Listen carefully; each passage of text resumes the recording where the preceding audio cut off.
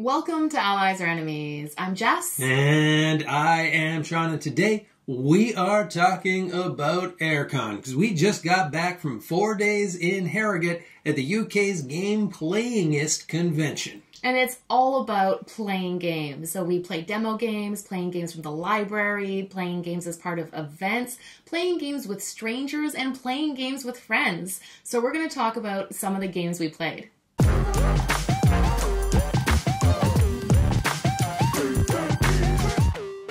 So the first group of games is games from the library, and they've got this huge library right in the middle of the event, and it's got, I don't know, hundreds of games, maybe thousands of games in it, and you just go there at the start, you get a library card, and you just get to get games out for free, and so we always play a bunch of those. But one of the ones I was very excited to see in there was Last Light. And Last Light is a 4X game that plays super fast. You can play the whole thing in like about an hour. Yeah, and it's simultaneous play, so it plays in about an hour even if you have a lot of players. It looks really cool. There are these marbled looking planets, and the board has these different sections that like shift around at the end of each round. And so like slowly, sector by sector, you're getting closer and closer to your opponents. Yeah, it was really interesting that how it shifts. And you're always close to your opponents because there are not that many sectors. And especially if you have 4 opponents, there would just be people all over the place. But it was really interesting how I could not remember where things were once they turned. It really messed with my head, but in a good way. But I do think, we played this at 2, and I do think that this would probably be a much better experience at a higher player count. I feel like that's probably where this one would shine. Yeah, I am interested in trying it with more players. One that is specifically for 2 players that we played is Dorfromantik The Duel, and I love the original one. So I was really interested as to how they took this really chill, charming cooperative game and made it competitive. And how they did that is you each have the exact same set of tiles. And one person takes a tile, flips it over. The other person has to find the exact same tile. So you are building your towns individually, but using the same tiles and seeing who can do it better. Yeah, and that was one of the trickies. So Jess was the one who was just casually flipping them over, and I was the one who had to lay everything out and find them and track them down. And I'm a pretty organized person, but still, it's a little bit of a pain in the butt. And whereas the original game has basically no setup, you just get out piles, shuffle them, you're good to go. This one has a lot of setup. And I don't know, it feels like, I love the chillness. Anytime you talk to someone about Dorfromantik, they're like, oh, I really like how chill it is. This one gets rid of that part, which is one of the best parts of the game, and adds just a lot more stuff that you gotta do. It still is, it's a solid game, and I think if this was the only one I would have played, I would have been like, oh, that was pretty cool, but it's a lot more work. Yeah, I much prefer working with you than against you in Dorfromantik. Another cooperative game that we played was Horrified Greek Monsters. So we had played this once at Essen, and we saw in the library to play it again, and we just love Horrified. And we loved it so much that we ended up buying it. Yeah, we were always going to buy this because we're such fans. And this one, I think, is this is like the Goldilocks of the Horrified. So it's a little bit heavier than the first one, but doesn't have quite as much kind of upkeep as the American Monsters one. I still do love the theme of Universal Monsters, probably a bit more, but I think mechanics-wise, this is probably the best Horrified. We also got a chance to play Ready, Set, Bet, which is one I've had my eye on for a while. And if you're not familiar with it, it is a horse racing and betting game. So these horses are racing, and you can have someone who's rolling the dice and moving the horse along, or you can use an app for it.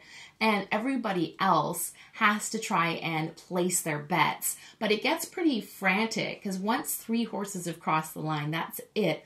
All bets are off. So you have to place them by then, and there's incentive to place them early. Yeah, because once you've played it out, it's locked. It's locked into that place. But if anyone else plays it out, then that's also locked and you can't also play there. So there really is you want to play on those high bet multipliers, but you don't want to be wrong because you're going to lose money, or you're not going to win money by betting on the right horse. So there's a really fun tension of when you bet and you're watching the thing. And I have heard our friend Neil, who did the announcing of the horses and did a terrific job, was telling us later that there is an app, and the app does a great job of, doing all of the work for you, and especially if you can have a TV up. And I could really see this being great in the right situation. I think a convention is 100% the right situation, though, as well.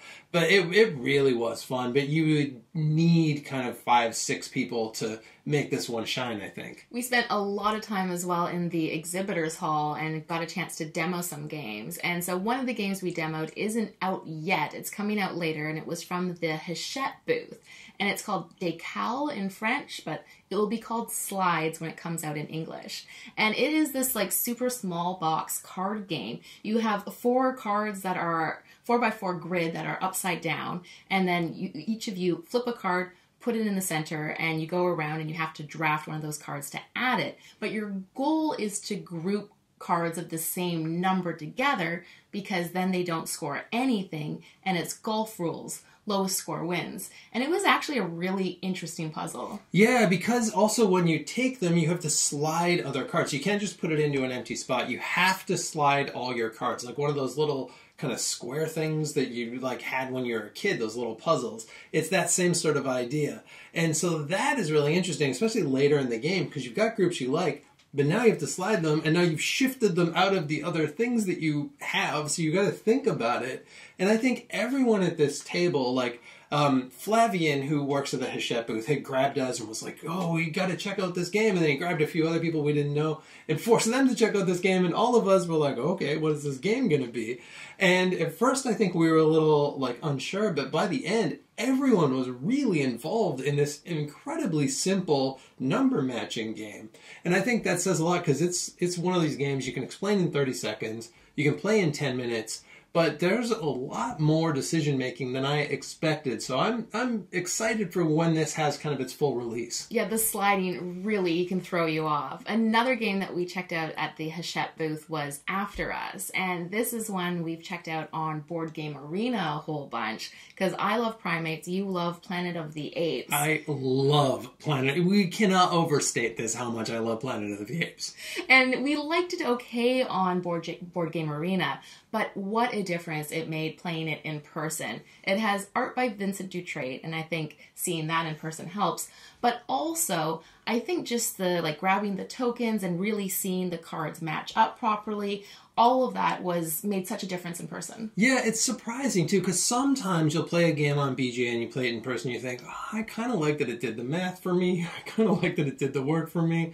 And this is not one I expected to shine in person, but it really did. And I think one of the cool things is we're playing with 3 people, and just that simultaneous play, and everyone's figuring it out at the same time, but it made for this puzzle you're constantly playing. So it was definitely, there's a few things people complain about, that it is definitely multiplayer solitaire. There's no doubt about that. And the theme's definitely tacked on. Both of those things are true, yet I still enjoyed it because I still like that tacked on theme, and I don't mind multiplayer solitaire. So I personally thought it was a pretty solid game, and I much preferred playing it in person. Yeah, it's a great little engine builder with a race to 80 points, and so it can be tricky as to going for lots of points now or setting yourself up for more in the future.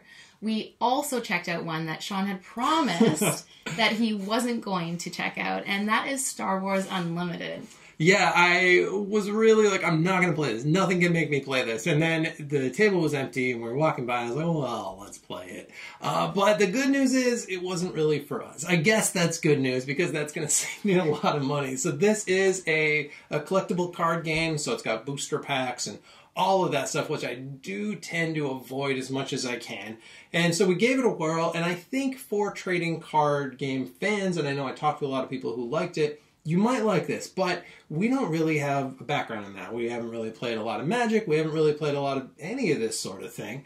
And so, and it not really having the deck building aspects, we were just playing with set decks, but it just didn't grab me. It wasn't I'm glad to say, so I'm going to save a ton of money on this, but yeah, this one did not sing out to me like it did to some others. Yeah, and I think it is just because we aren't the audience for it. It probably does everything the trading card games do. You had a couple different arenas you were fighting in, like the ground arena or the space arena, or you could just attack each other's base, and we just went for each other's base. So it fell a little bit flat, but I think more because of our unfamiliarity with the system. Yeah, it might have been, but so if you're interested in that, maybe just check out a channel who's more into that sort of thing, and will probably get a better sense of it, but it's not going to be the one that wins us over and gets us into trading card games. Another big group of games we played is games we played with friends, and particularly games when it gets later on in the evening, and they're just light and silly and really fun.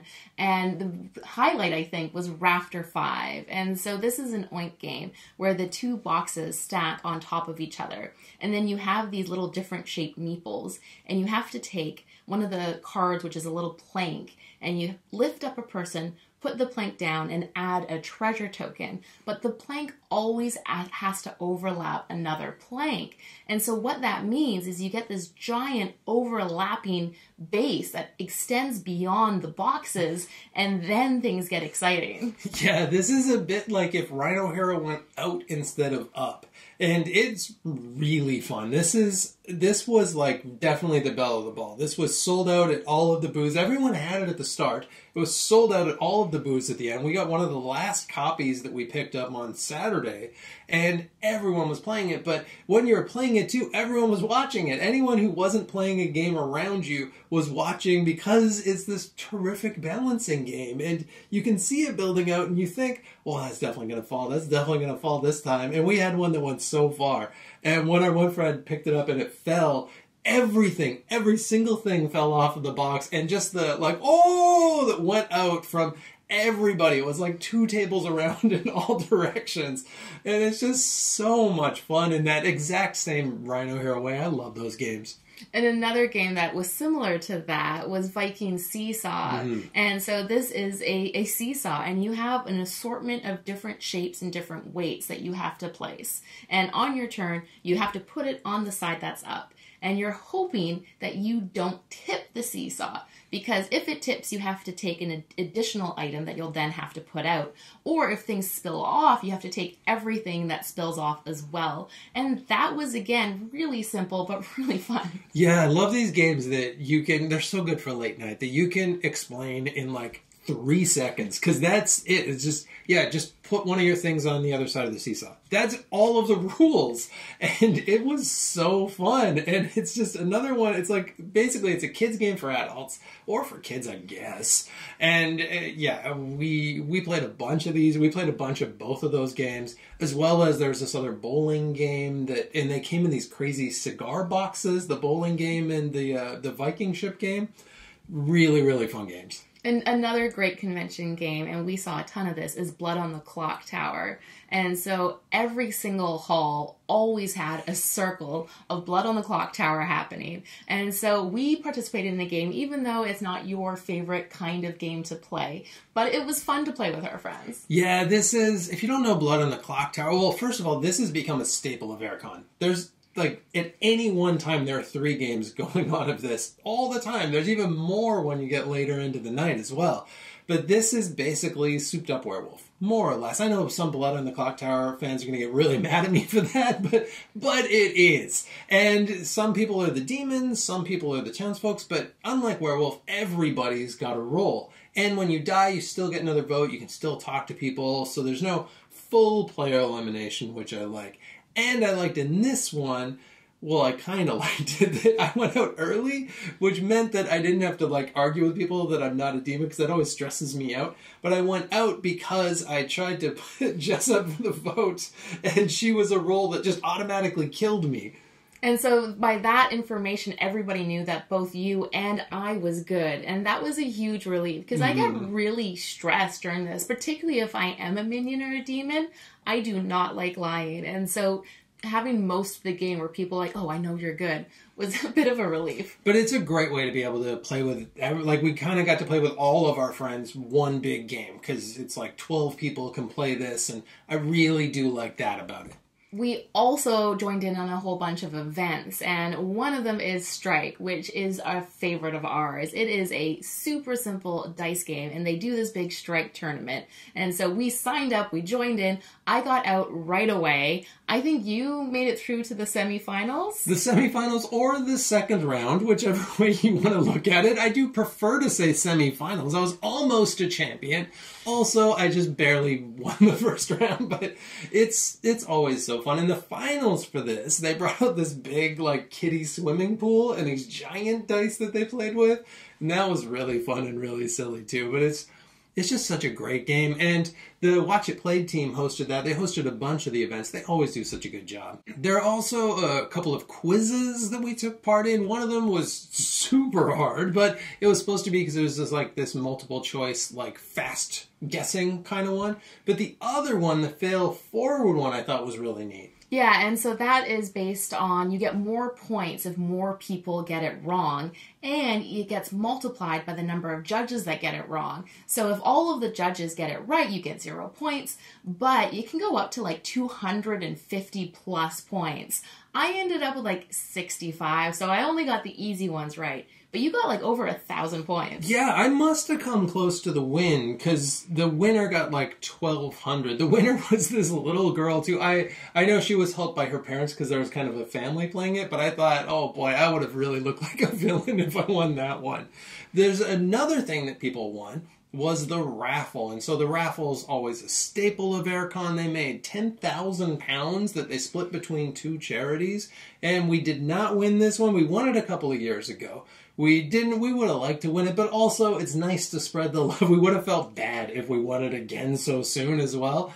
And somebody who won it, also, I really enjoyed that he was like, oh, my wife's going to kill me. Yeah, you win a whole bunch. There were 8 different tables, and each table was just like stacked with a ton of games, and all the games are donated by publishers and different like board game stores. It's incredible like how much they raised. We also spent a lot of time in the indie and playtesting zone, so that's where people can playtest their games. Also some like indie publishers were demoing games all day long, and we got a chance to play one of the games with Box Meeples, which is another YouTube channel that we've been meaning to play with for ages. So that was great. We played Spokes, which is a game that is designed by someone from the Netherlands. So it's about bike racing, but it was a super interesting like puzzle, like shared board, where you have to take a wooden piece and replace it with one on the board. Then you can follow along that color as far as you can and try and do 3 laps around the cycle track. Yeah, it was really cool. And there was another one that was another wooden game, and this was a handcrafted wooden game, was Board. And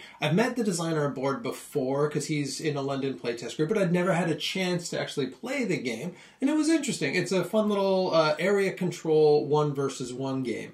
I also got to playtest a whole bunch of my games, so I had a bunch with me. I got to play 4 different ones, and some of them multiple times. And thank you so much to everyone who took the time to do that, because there was some stuff that I learned wasn't working. There was some stuff I was very happy was working. And yeah, it was great. I got to play my 80s game, my fast food game, my Cowboys game. And it was so helpful to be able to fix some stuff, to see some other stuff that was working. And just thank you so much for everyone who helped out with that process. And for some of the times while Shawn was playtesting, I got a chance to join in other games. And Airecon's really great for that. They have these lightsabers, and you just have it there with the light on if you're looking for other players to join. So I managed to join Age of Innovation, which is one we've been wanting to try for I'm so jealous. quite some time. We really like Gaia Project. We really like Terra Mystica. And this looks like Terra Mystica, but has a little bit of more complexity like Gaia Project. And I really liked it. It was just one play, so I can't say for sure, but think it may have been my favorite. And the only way we're going to find out, I guess, is to buy it. So we're just going to have to.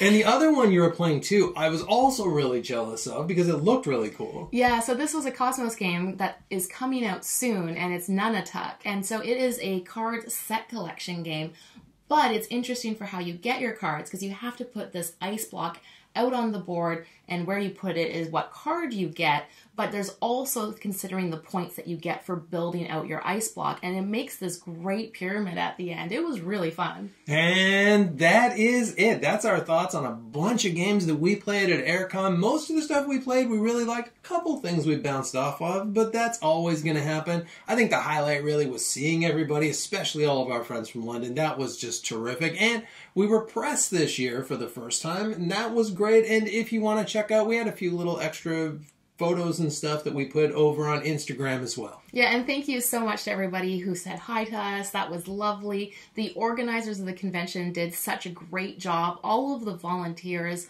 are amazing. So thank you for an incredible 4 days. Thank you so much for watching. Please let us know in the comments if you went to Airecon or what your favorite gaming convention is. Please like, subscribe. Feel free to check out our Patreon. There will be a link in the description. And as usual, hopefully, we'll see you next time for another game.